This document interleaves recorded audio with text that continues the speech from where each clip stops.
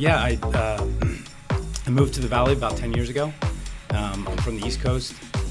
Met my wife, and a happy wife, happy life. Yes, that's right. Yeah. So finished residency in Miami and South Beach, and we moved out to the West Coast and made Phoenix a home. I've been here 10 years, and I've loved every minute of it.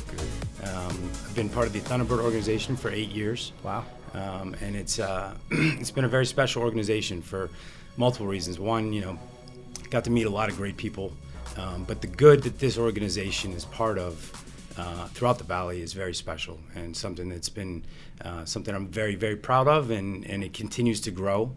And the impact that this event has on this community is never been more apparent in the last 2 years. Right. And we get to see it firsthand. Last year, obviously a much smaller event, and that came with consequences that we didn't even really fully appreciate until we were getting ready to hold the event, and all of the charitable organizations that we impact throughout the Valley, and there's hundreds of them, they felt the squeeze. And so we kind of, as an organization, put boots on the ground and went out as a group and visited these entities and saw the need that was there. And it really it hit home that we might not be able to perform the way that we had in the past because of the crowds. And so we're just so excited to see things trending back to normal, because we know the need is there, and we feel the obligation to get that money back in the community. Yeah, it's great. And I think that so often people think, and when the Thunderbirds, and I think of the Open, there's just such an amazing charitable component of everything that the Thunderbirds do.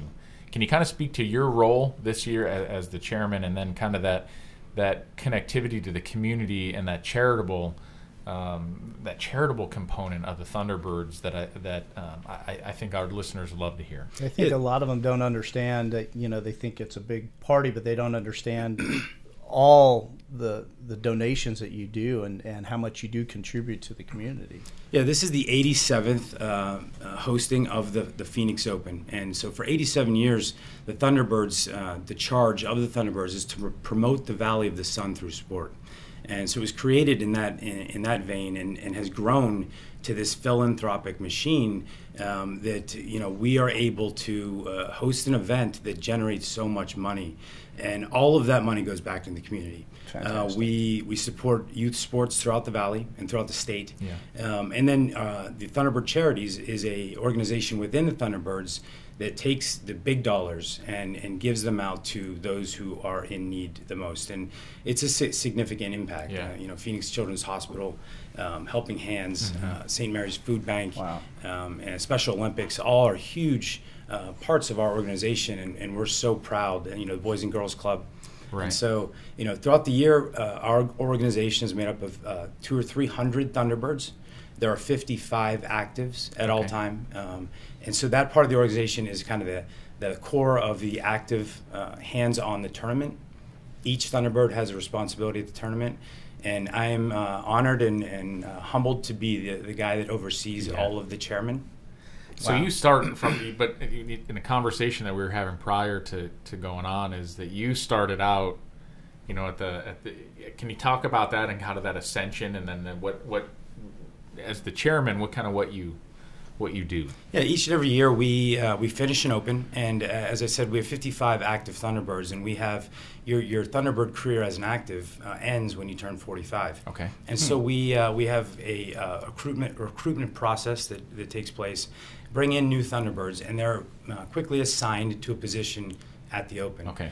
So you start out, as the assistant parking chairman. Okay. And that's one of the entry-level jobs at the Open. And it's a colossal job. Oh my God. It's a very, very difficult job, and it's the tip of the spear. If you can't get people in, they can't enjoy the Open. Yes. So everybody gets that job. I was very fortunate to get the parking assistant chairman, which was what we were talking about earlier. My relationship with the Scottsdale Police Department is great. I have such good friends within your department, and lifelong friends, and you see firsthand how important our relationship is.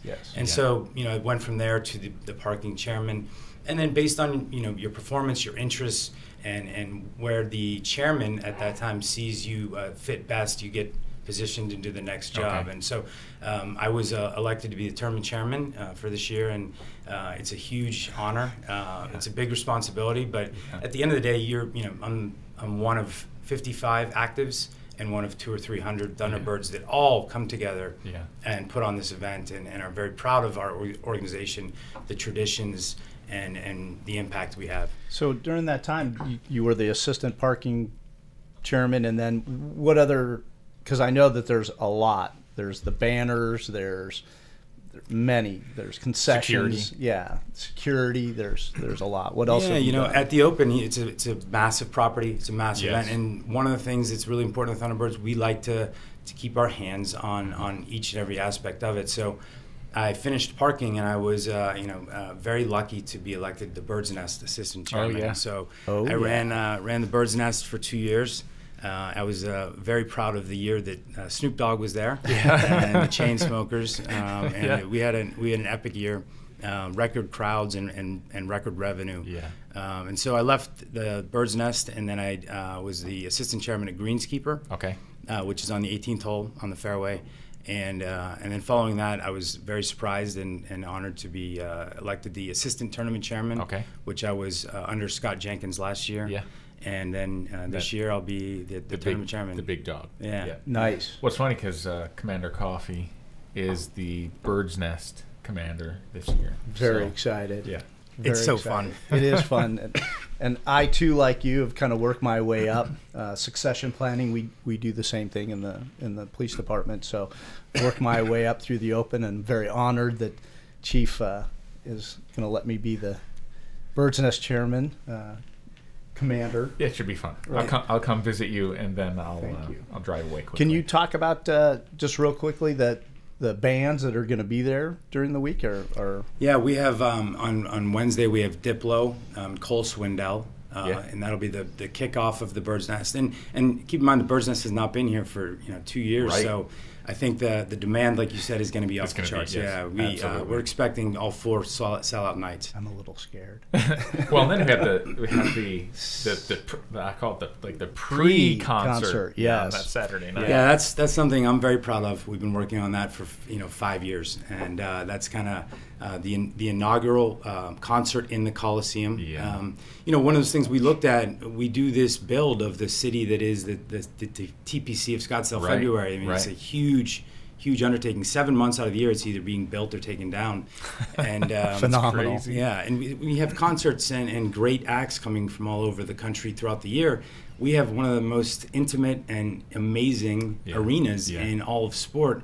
And so we've been just really looking at it to utilize that venue to create bigger impact in the community, bring in huge acts, and this year we have Old Dominion and Thomas Rhett. So that's Saturday before the event. February 5th before the event, we're going to have 12,000 fans. Right. They're going to filter down into the 16th hole, the iconic 16th hole, and we're going to kick off the week with a great show. And I think it'll be one of those signature iconic music events that will be here to stay for years and years to come. And I'm excited. I'm very proud of that event.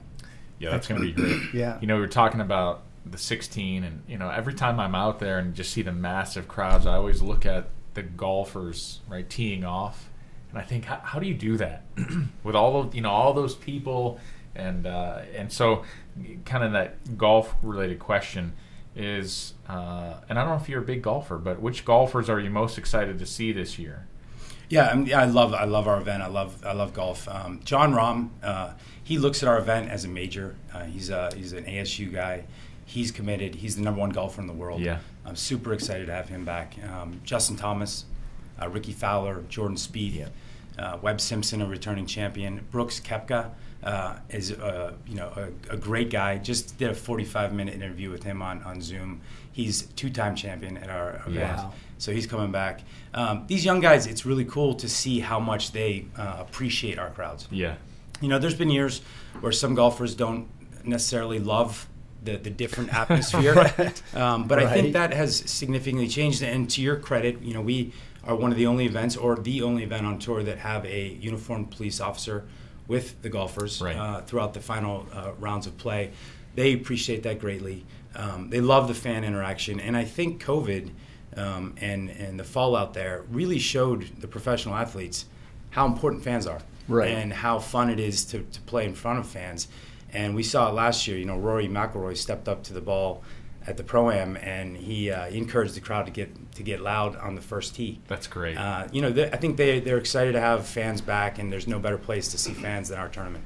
You can be, I don't know, it just feels like there's such a great environment there. There's a lot of fun, a lot of energy, and you can be, relatively close to your favorite golfer and watch them tee off there. I liken it to spring training. Why spring training is so much fun is because you can be closer to your, to your favorite player, and it's just such a great environment. So you've already kind of touched a little bit about it, but throughout the years, can you talk a little bit about the partnerships between Scottsdale Police, Scottsdale Fire, Pro-Am that we gave a shout out to, and Waste Management, and of course PGA, and the Thunderbirds, and why it is so successful? And my time up there as the security liaison, I talked to the PGA reps, and they always say how impressed they are about our partnership and how well the tournament runs compared to other tournaments. So can you talk a little bit about I think it really starts from the exact day that the previous tournament ends. Our relationship with the Scottsdale Police Department and you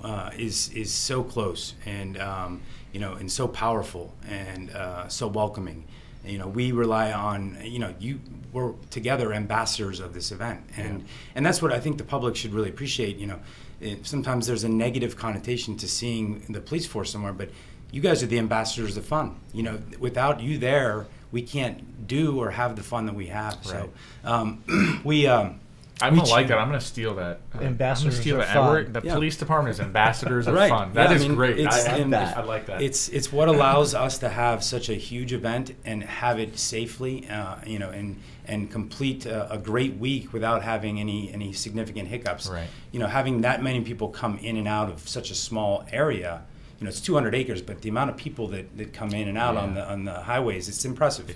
And so, and Pro-Am and Fire Yeah. and Waste Management, I mean, they are integral in that. I mean, Waste Management does a phenomenal job, cleaning up after everybody and making sure that it is pristine the next day.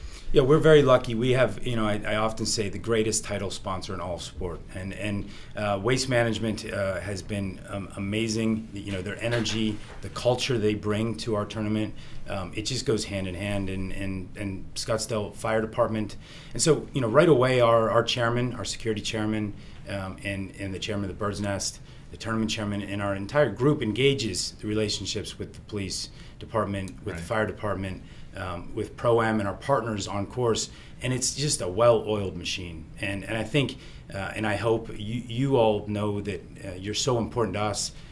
We encourage close interaction, and we love meeting. Every morning we have meetings with you guys, and how can we make it better? How did yesterday go? Where did we have any problems? Let's make it better today. Let's work together and improve the event, which it just, at the end of the day, brings out more people, brings out more money, and more money goes back in the community. Yeah, really that feeling of safety. People know when they come out that, that they're going to be safe, and it's going to be a great atmosphere. And those relationships, I think, are just the absolute foundational components. Funny because we were talking about my special events sergeant, the coordinator, and Wes Schaefer, who you know well. Shout out to Wes. my boy. Shout out to Wes Schaefer. And Wes is always like, "Oh yeah, I'll get Golding over there. Golding. It's not Dr. Golding. It's not any of this. So it's like, yeah, Golding this and Golding." And so that to me is so cool because that just speaks to a great relationship.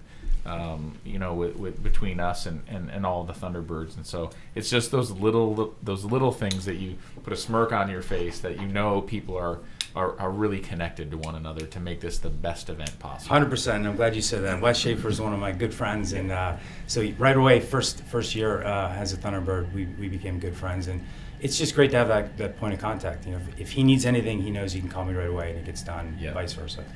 Did Wes ever tell you, that I put him in that position years and years ago, and he went into it kicking and screaming. 2015. And so when I was the bureau chief, and I think it's been one of the best things for him, his personal growth as a supervisor in the organization, but the connectivity that he has with the Thunderbirds, with the Charos, with everybody, with Pro-Am, it's amazing. And so I'm yeah, shout out to Wes from me too. He was the right man for the spot. Absolutely. He didn't know it at the time, but he knows it now. I stole his golf cart at one point by mistake. So it was a funny story out in parking. It was late at night, and we were trying to get everybody out of the golf course, and I had to go do another task, and jumped in a golf cart and took off. Didn't know it was his, and he called me a little bit later in the night. He said, hey, I have your golf cart, you have mine. So it's pretty funny. We take his golf cart all the time. Yeah, he's a good. It's very funny. He's a good dude. So, interesting question for you is: what is the one thing you would tell spectators about coming out to the Open this year? I think this year more than the demand is high. So make your plans early, and certainly, make sure you get out there early, and be patient. Like you said, I think we're all excited to be back to normal, and I think with that comes a responsibility to understand that with the crowds comes, it just needs to be some patience and some understanding and some grace with the process. I've been to golf events and events all over the world, really, and I'm so proud of how well our event is run, and we pride ourselves together, the police force and the Thunderbirds and Scottsdale Fire, on how well it is run. But at the end of the day, there's going to be lines. There's going to be some delays getting in and off the property. Absolutely. And and I hope and I expect and I've seen in the past our community comes together safely, and the patience is there. But I think this year more than ever, just have an understanding. We've all talked about supply chain issues. We've all talked about shortages of staff.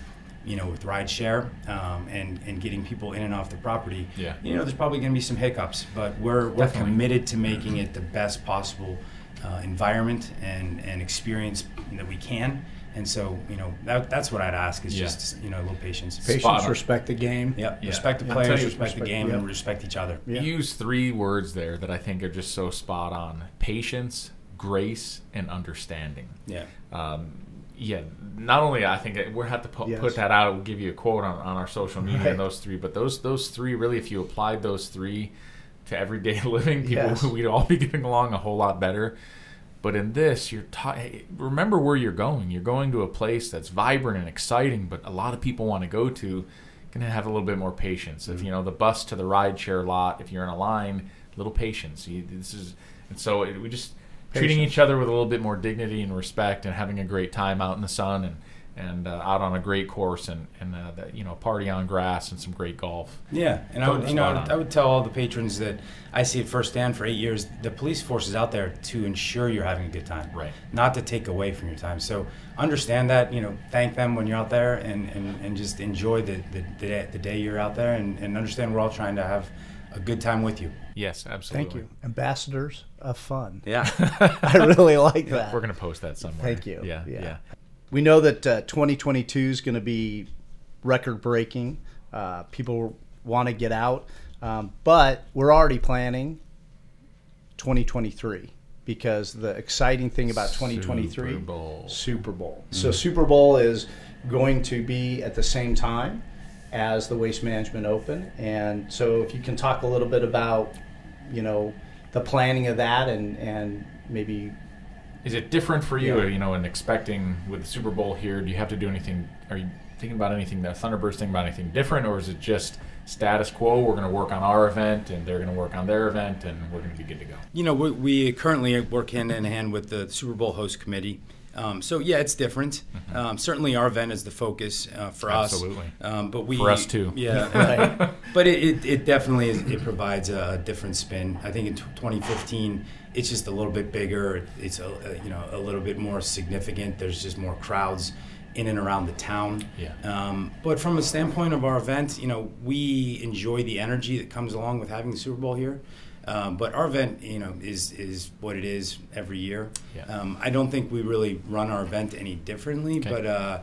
but there's certainly an aspect, more energy.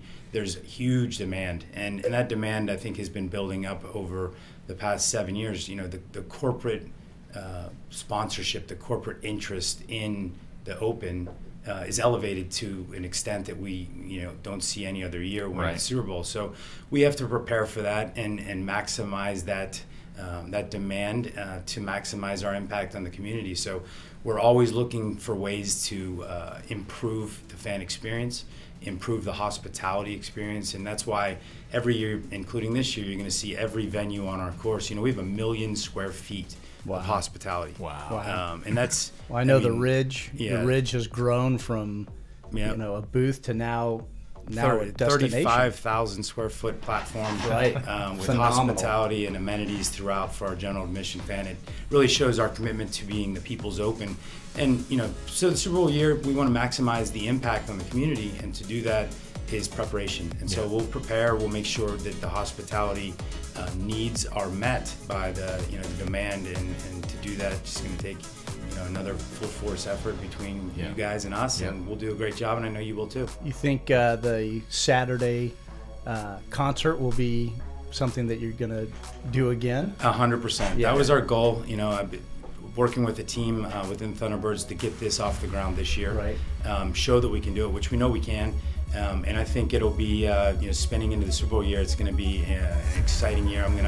I'm hoping to chair that event next year, and get an act that's going to blow people's minds.